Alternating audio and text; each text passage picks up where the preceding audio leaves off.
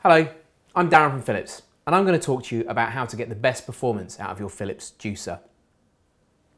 Firstly, when juicing, make sure that you turn the juicer on before you actually put fruit inside of the feeding tube.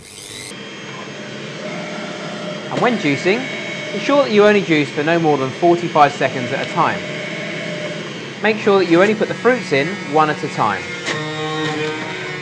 Don't put too much pressure or undue force onto the feeder, as this can overstress the motor.